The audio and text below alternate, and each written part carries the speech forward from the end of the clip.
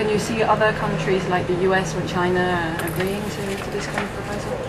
I think it is, what I can say is that within the International Iron and Steel Institute, which is a worldwide organization for steel, there is people are conscious that CO2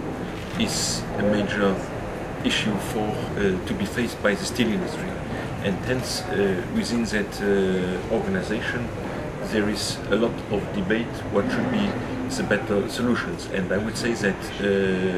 first of all there is already today an agreement to establish the measurements of the CO2, because today in some countries, they even don't measure the kind of emissions you have, and this is done with the aim that it should be the first step of introducing a sectoral agreement. So I would say it is a positive approach working towards such an agreement, but we do not have yet an agreement. I think from the other hand, if we would get the support of big countries, maybe today from the European Union, tomorrow from the United States, if that could be part of some political agenda with a country like China needs to be associated, I think it could give really a dynamic, and then asking the profession to work out such a system, and then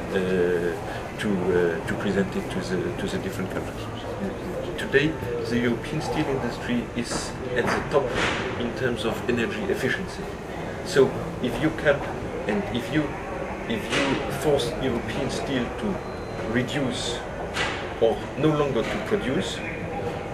the consequence will be that the global steel industry will emit more CO2 than it emits today. So it's total absurd if we do not find a solution into that.